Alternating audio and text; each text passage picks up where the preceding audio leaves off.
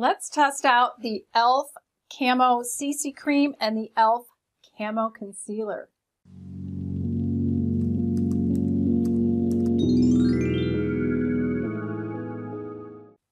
Hi, I'm GloryB and this is GloryB-TV, a lifestyle channel for mature women who want to look fabulous, feel amazing, and age gracefully. Well, I'm checking out the e.l.f. Camo CC Cream, which looks like they're trying to compete with it CC Cream, which is also full coverage. In their display ad in the store, they had a picture of a young woman with half of her face done with this makeup and the other half she had some blotchiness, maybe some rosacea, and they wanted to show how it covers. And then also their concealer, which is part of the camo as well. I also bought one of their sponges. Now I have one like this from Real Techniques that I really like. It's getting a little worn. Maybe I need to wash it in a little bit of water and bleach solution, probably one of these days. So I wanted to see how this worked. So we're going to show how it applies, a little demo, and then later in the day, we'll come back and see how it has lasted all day. So let's get right to it. I'm all set with a clean face, and just to try to get a little more redness to show up in my face today, I did use my Trophy Skin Microdermabrasion, which I would usually use at night so any redness overnight would go away. But I used it to try to get, I'm looking in my mirror now, I'm a little bit pink, but, and I also did, well, in the whole process, if you've seen, I'll link that video to that microdermabrasion tool you do your neck. And it's a little pink. I might put a little leftover CC cream on that first. Now, because this is a full coverage CC cream, I'm not going to do my under eye with my Pixie corrector, which I usually do. Let's just see how good this is. So it comes out at a pump out of the tube. Oh, that's a lot. So I'll just dot it on, and I'm going to blend this in. Well, first I'm going to mush it around a little bit, and I'm going to use an e.l.f. brush, which I like better on my skin than a sponge. So I like to get it close to my eyebrows with my fingers and around my nose, and especially under my eyes. Okay. Now that's all I'm going to use. I'm going to get that little bit off my finger, and I'm using this e.l.f. brush. All products are linked in the description box below. You have to open the description box. I still get questions from some people saying, I can't find the products. No, you have to open the description box below the video. All right, so I'm just gonna blend this around, and I'm using a regular mirror. It's a couple feet from my aging eyes, so I'll pull up a magnification mirror to see what I'm doing. So I'm just going to pull that down my neck. I'm one of those people who gets makeup on my clothes. So I purposely wore a V-neck for this today. So this is where I'm going. First I'll start with my 5x magnification and get around my eyes so that I get full coverage. Let's see. Yeah, that's covering nicely. Now I guessed on the color. The color I chose called Fair 150C. It was a guess. It's probably, when I first put it on, a little bit warm for me, but then, you know, it kind of goes with the rest of my skin as compared to my face. So I think it was the third color. I bought it at Ulta. It was the third color from the right, from the left. So at least they have a good return policy. I know Target sells e.l.f. I'll link that below as well if you prefer to buy from Target. I don't know what their return policy is. Like if you bought 2 colors and kept the one that was best for you and returned the other. All right, let's do a quick look.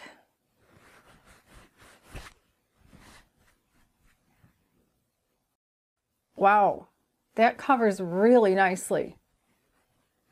Okay, so now I'm going to go in with the e.l.f. Hydrating Camo Concealer Satin Finish. I bought this in Fair Beige. Again, it was just a guess. So for this, I will be blending it with a beauty blender, but I bought a beauty blender, an e.l.f. sponge, beauty sponge. So here, I'm just going to dot it on, and here, I'm just going to put a couple dots. I put most of it over here. Okay, and that's all I'm going to put on, and now I'm going to use this sponge. I dampened it last night. I don't like it when it's really wet. I dampened it, squeezed it out, and then I rolled it in a towel, so it's still a little bit moist. Let's see. And it's a little bit lighter. Sometimes when I do videos, I do like to have the lighter look. There's so much with the camera that's not real life. So then I take the little bit of extra that's on the sponge and put that on my eyelid, kind of as a type of primer, really. And by the time I'm doing my eyes, that's dry. All right, now I'm going to do a little bit of my face here, and then the rest I'll do off camera. So at this point, I'm going to use a contour stick. This is Anastasia in Mink. I do a little bit in the forehead, a little on the jowls, a little bit under the cheekbone, a little under the lip, and on me, a little bit on the sides of the nose. They say the nose keeps growing. It never stops. That seems to be true for me. Okay, I'm just going to blend this in. And after this, I'm going to do a little bit of highlighting with my EMLIN highlighter.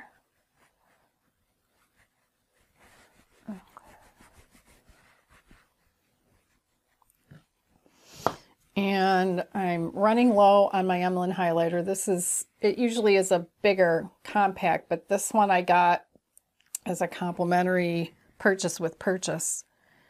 And I'm just going to use my finger and put a little bit on the sides of my nose to brighten that area. And I'll use another flat brush for that. I guess I didn't say these are both Eco Tools. So I have one for contour and one for highlight. And now I'm going to set that under eye.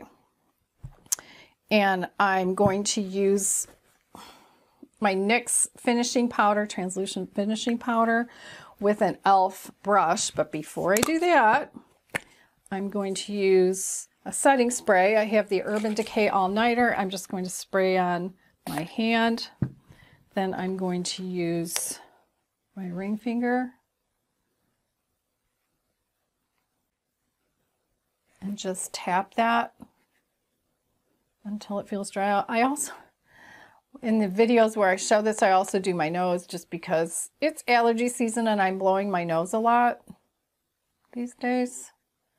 And I tap it until it mostly feels 75% dry, which is about now. Now I'm going to swirl my brush in, oh, that's blurry,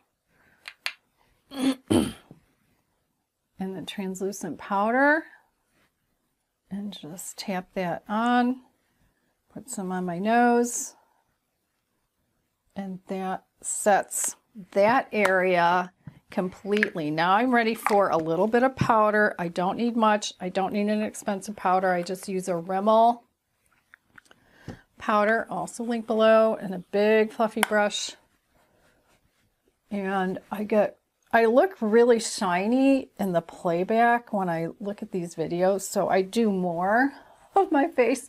One time in a playback, I hadn't powdered on my chin, which I usually don't do, and I look like I dribbled something when I drank. Okay, and then I'm going to do some blush. I have a Clinique blush. This is the Nude Pop color, the lightest one that they have.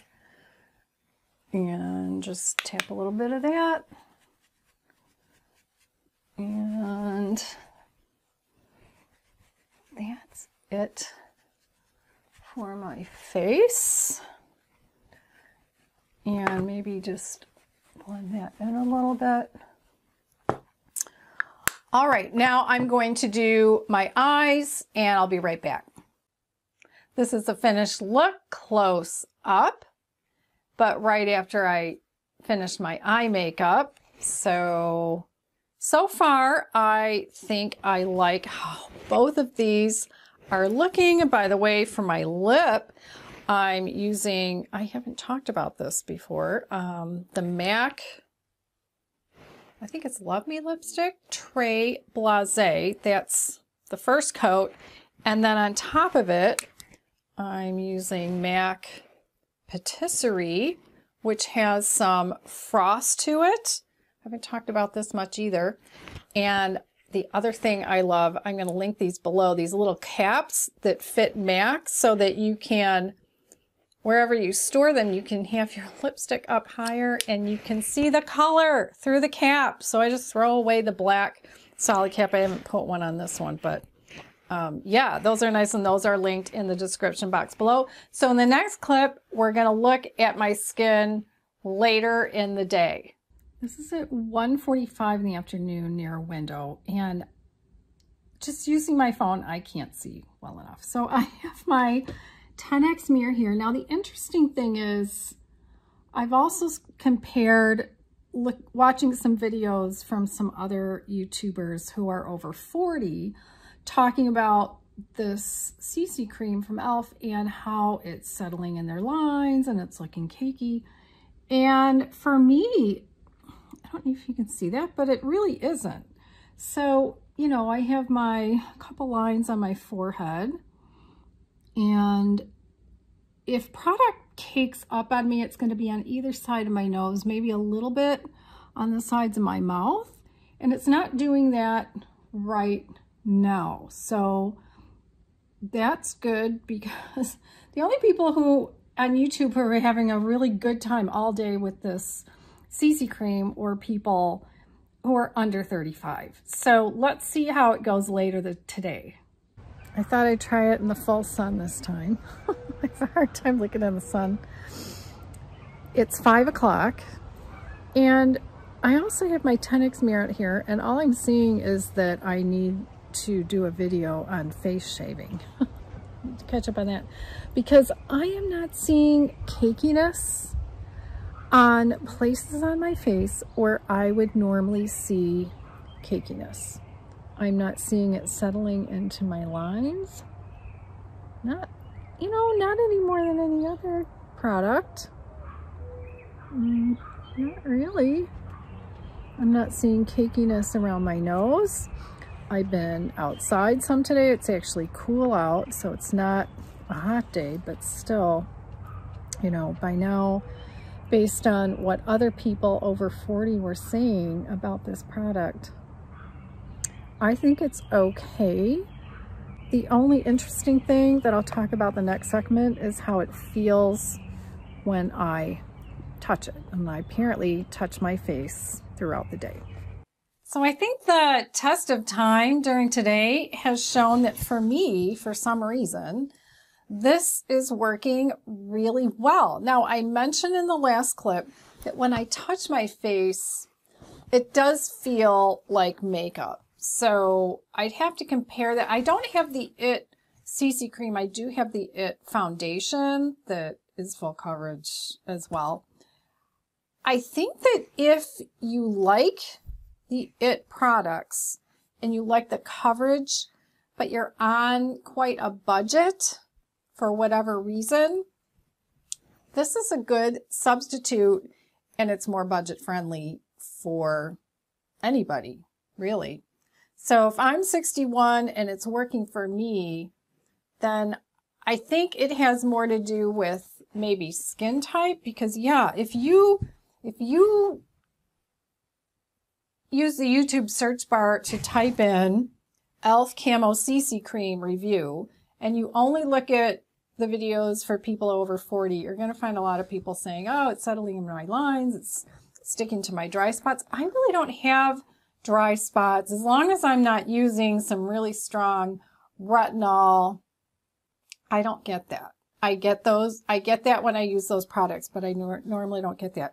And then, of course, this morning, like I said, I used my Trophy Skin Microdermabrasion. Maybe that took off whatever was on the surface. Maybe that helped a lot. And then the concealer, I thought, worked really well, too. And this little e.l.f., check the price. Like, go in the description box and click it and check the price. So this is very, very nice. I like how it performed just as well as my Real Techniques. It's got a flat end as well. So yeah, I'm really impressed. Then after you check out all the products in the description box below the video, then check out one of my other videos by tapping its image on the right side of your screen, and I'll see you in the next video.